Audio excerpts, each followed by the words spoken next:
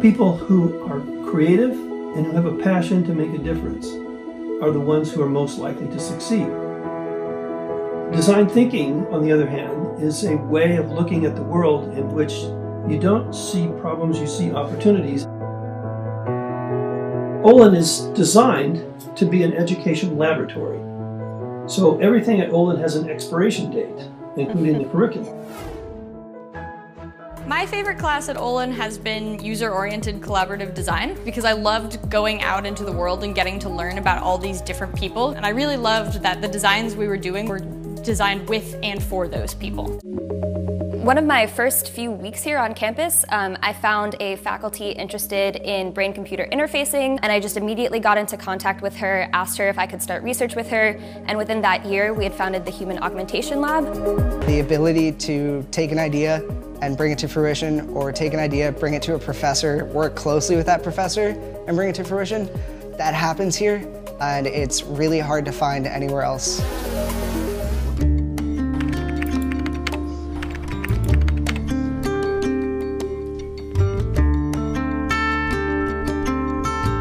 Miller 是欧林工学院的创校校长，也是他们的第一位员工。那他领导了这所学校是21年，让他呢从零开始发展成了美国高等教育界近几十年来呢最大胆的工科教育改革实验，几乎是完全颠覆了传统的办学模式。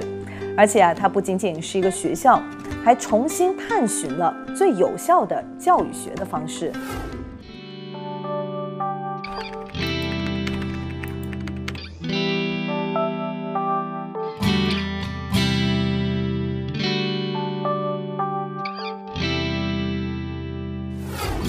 So you were the first employee of Olin, and you were the founding president.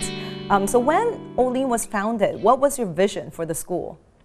Well, there was a lot of unhappiness about the way engineers were being prepared in the 1990s in the US.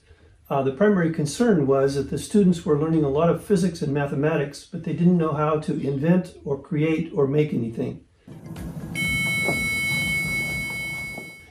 People in industry were unhappy. They made their wishes known loudly to the government and to universities. They said that engineering graduates could take tests, but they didn't know how to work together on a project. They didn't know how to make things in the shop, and they couldn't get things done on time and on budget. And most people thought there's no way you can change universities, and received a letter about this idea, which I almost discarded because I thought it was crazy. But of course, it turned out to be the right thing. 之前几次失败的工科教育改革尝试，让欧林基金会大胆决定新建一所学校去实现他们的梦想，投入近5亿美金打造欧林工学院，目标是重新定义工科教育。So when you recruit students, what are your standards, your criteria, and what are the characteristics that you were looking for? We were looking for people with multiple intelligences. This is not about who had the highest score on the math test. So we need to have people who can do the math or they can't engineer things, but that's not enough. And no one gets into Olin without going through what we call Candidates Weekend. So we bring in students, in our case about 70 at a time, for one weekend. And we put them in teams of 5 soon after they arrive, and they spend the weekend together with these 5 people that they've never met.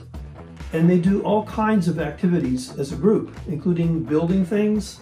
We also ask them about what does it mean to live a good life? What are their values? What are the things that matter most to them? But they have to have a passion beyond getting good grades or making a lot of money. But what are the characteristics that you found that determine students' long-term success? After watching this for years, I think our community has redefined what we mean by an engineer. To us, an engineer is a person who envisions what has never been and does whatever it takes to make it happen. It doesn't start with math, it starts with vision. So people who are creative and who have a passion to make a difference are the ones who are most likely to succeed. So much happened in so little time. One of the very first things that we did in building Olin is some experiments in which we asked students to do a project we thought would be way beyond their capability.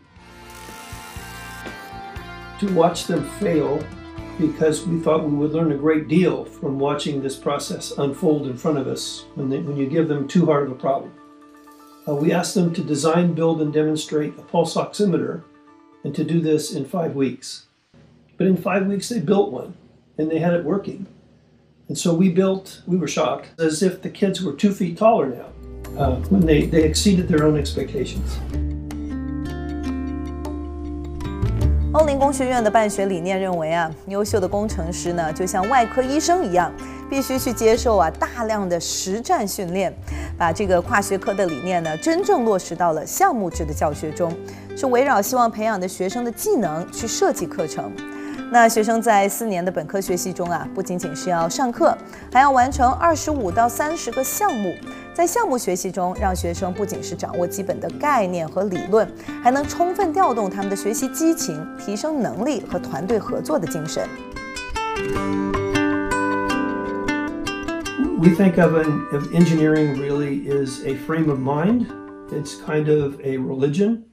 It's not a profession, certainly not a list of rules that you learn in a book and then apply for the rest of your life. That's why you talk about, starting Olin as reinventing engineering, right? Exactly. In order to do this, we had to change everything. We changed the way you admit students. We changed the definition of what it means to be an engineer. We changed what it means to teach engineering. So, for example, the average student who graduates from Olin has completed 25 to 35 design-build projects in a team and has explored starting and running a business. Other schools have a few, maybe 4 or 5 projects. So this business of learning to work together on teams is probably, in my view, much more important than mathematics if our species is going to have a bright future. So this business of learning to work together with people who are different and people who have a very different focus in order to get practical solutions that help humanity is the heart of what 21st century education should be about. We've found 2 principles that, at the moment at least, are the centerpiece of thinking about learning at Olin. One of them is intrinsic motivation, and the other one is design thinking. And I think intrinsic motivation is probably the most important. It feeds the quality of what you do. It feeds the passion that you need to be successful in life. And so you can actually classify learning pedagogical methods by the level of engagement. The least engaging method of learning is lecturing. So students are passive learners sitting in the back of the room, writing down things that they learned from a book. And then there is project-based learning, in which you do something. And the third level is problem-based learning, in which you don't have a kit, but you have a focus on a problem, a very specific problem, and a fixed amount of time and resources to solve it. And the last piece is design-based learning, in which there isn't a kit, there isn't a focused problem. You have to discover the problem, and you have to prioritize them and decide what problem it is that you need to solve.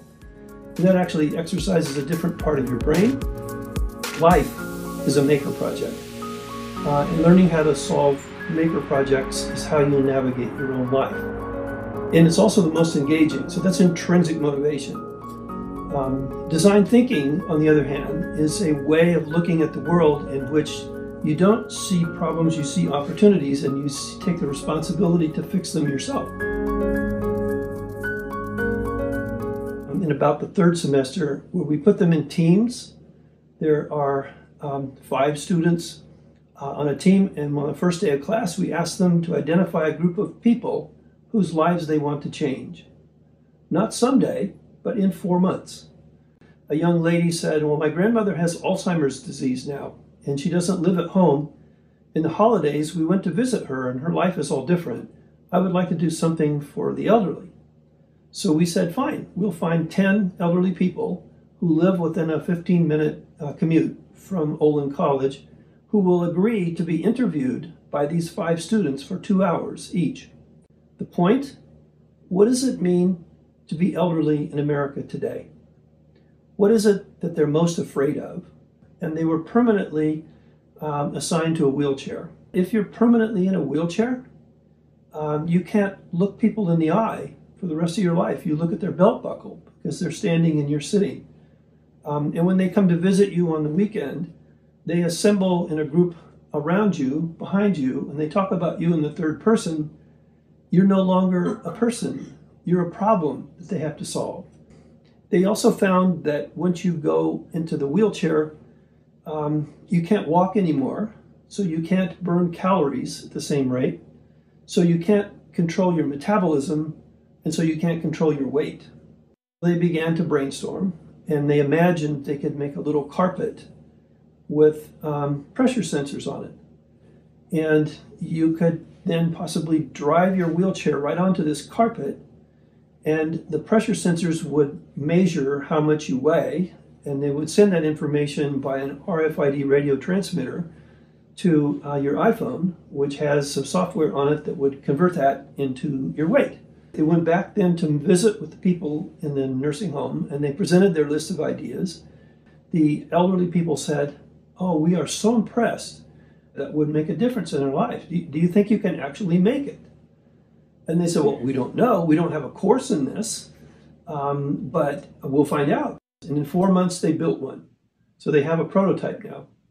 The next course in the curriculum, how to start and run a business. And with this idea and with these people as inspiration, they started a company in their dorm room, and the company still exists today. You can't spend 20 hours in a nursing home with 80-year-old people talking about their lives without building a sense of empathy, personal bonding, and a belonging. These are people you care about. Secondly, you can't go home with no course and no guidance, but an inspiration to make something and have to figure it out yourself without learning agency and ability to learn how to learn on your own.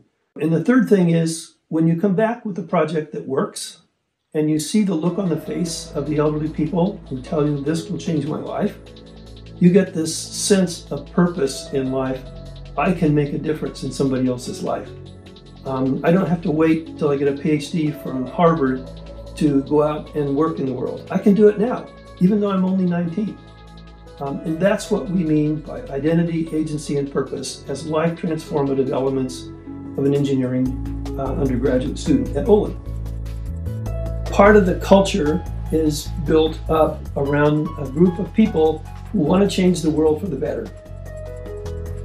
欧林希望重新定义工程的概念，引导学生把所学是运用于为社会服务，也把衡量一个工程师的标准呢，变成了不只是看他是否创造了一个好的科技产品，还要看这个产品能否解决真实的社会问题，让社会或一部分人群因此受益，并改善他们的生活。欧林不仅重塑了学的方法，更改变了教的模式。这个过程其实对教师而言更具挑战。Miller 说，是使命感将他和其他欧林的老师召唤在一起，全情投入到了打造欧林这个独特的模式中，与学生共筑欧林社区。下节继续。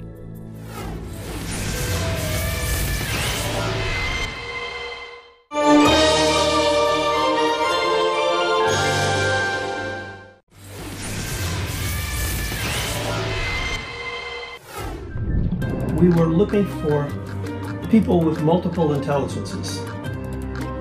No one calls me Dr. Miller. They call me Rick. Peaceful well-being on our planet is not going to be the result of guns. It's going to be the result of education. 在这里老师的教课方式从灌输知识和考试测评的形式，转变为了辅助引导学生做项目的同伴和导师，打破了传统的由单个导师培养指导人才的方式，而是采取了团队教学的方式，让学生可以从不同的导师身上去汲取不同的思维方式和科研方法。对老师的评估和考核呢，也完全改变了，不再以论文去考评，而是考察老师如何去指导并帮助学生在课堂里做项目，甚至是在学生毕业后，老师是否还继续提供帮扶和指导。I was worried, though, about faculty. Why would a faculty member do this? Olin does not offer a PhD. To be the most famous faculty member, you need to win the Nobel Prize, and that's about research. It's not about teaching undergraduate students. The chances of winning the Nobel Prize by working at Olin are pretty close to zero. On the other hand, Olin doesn't offer tenure either. Yeah, that was very interesting. It was already hard enough. It was a new institution and no tenure track for professors. Yeah. If you ask most of the employees at Olin, they'll tell you they do not have a job. They have a calling. They have a mission in life, which is greater than self. That tends to unite people. It tends to bring them together because that is infectious. If Olin has a mission to change design education in large numbers of engineering schools. And those are the people who deeply agree with your vision and values. Yes, and they're unusual. One of them is a Professor Diana Dabby. Diana is a professor of electrical engineering and music. And no, Olin doesn't offer degrees in music. Olin offers degrees in engineering, but this is a description of who she is. So Diana began her career as a concert pianist. She's played solo at Carnegie Hall in New York. She taught part-time at Juilliard. She's a composer, but at mid-career, she became curious about electronic music. She got a PhD in electrical engineering at MIT. So Diana is an example of the founding faculty at Olin who think differently. We believe in design thinking and creativity, and if you cannot envision it, you'll never build it. So being able to learn to think in 3 dimensions and to think deeply about the meaning of art is fundamental to being a good engineer. And these people can fully be themselves when they come to Olin because you embrace their backgrounds. We have about 45% women faculty now, and we have at least 50% student body at the same time. And it turns out that changes the culture as well. They tend to be more interested in people than things. And so the engineering curriculum developed in a human-centric way. Olin is designed to be an education laboratory. So everything at Olin has an expiration date, including the curriculum. One thing that I saw Rick doing really well over and over was empowering the people that he worked with and supporting them, giving them clear direction, but then getting out of their way and getting fantastic results. One thing I learned from Rick was to trust the students to be the perfect co-conspirators in imagining a new education system from the ground up. Things do not have to be done the way they've always been done.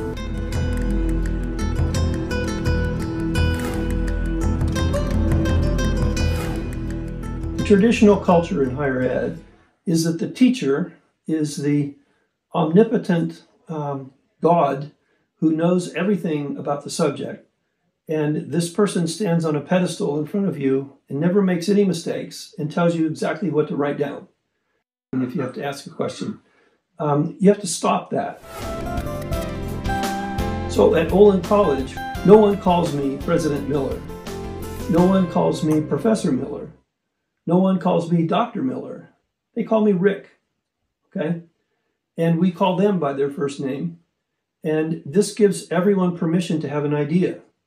It gives everyone a permission to be a member of the team. There's a way of preparing teachers. They are assigned to teach in a team with faculty members who have very different backgrounds, and they're teaching a subject for which they're not the expert. So they become very much the student.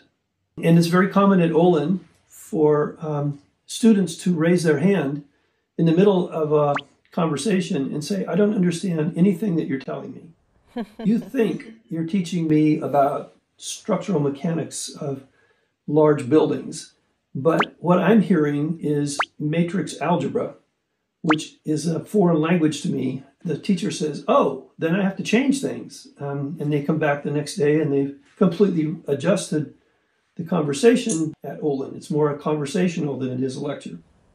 The evaluation system sets the guidance and the direction for people to work towards. So how do you evaluate students? Well, it's all about student success. But the idea is once we accept them into our institution, they're like our children. Now, if they have trouble, we will work with them to help them get through it. Nobody wants to have trouble. Nobody wants to be the slowest kid in the class, so they're working very hard. Number two, we do a lot of teamwork. And at first there was confusion about that. How can you tell what maybe student A did more work than student B? And maybe student B didn't learn as much as student A because they were in a team and so on. There's obsession about this in testing in colleges. And what we found is that companies don't obsess about this at all. So we start with measuring the team, and then we look to differentiate people within the team by looking at what the students tell us about their engagement with each other. And then we make sure that the teams change. So they'll be on 25 different teams before they graduate, with lots of different students along the way. And you get a pretty good idea of how their ability to work on things. But how do you track student growth and show to the potential employers or future schools, what the student really knows? Olin teaches them how to be an engineer. And you can't be an engineer without having a client who is paying something for your services, who has a deadline and an expectation that the product works. So in the end of our 25 projects that they do, they have a year-long project for a corporation. And the corporations today are paying $55,000 for the privilege of working with 4 to 6 students at Olin for 1 year on a project that the company assigns to the students. There are often patents developed as a result of this work. A number of students have job opportunities immediately from the companies that they work with. A number of companies have created new product lines as a result of the work that the students have put in during that year. So that's how the companies find out about whether the Olin students can actually do something.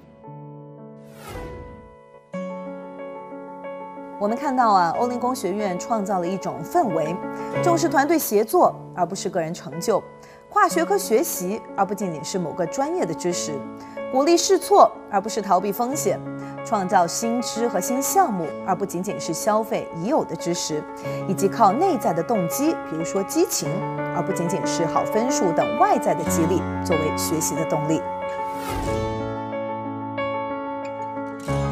So what legacy would you like to leave in the world? As someone once said, if you always want what you've always had, then you should always do what you've always done.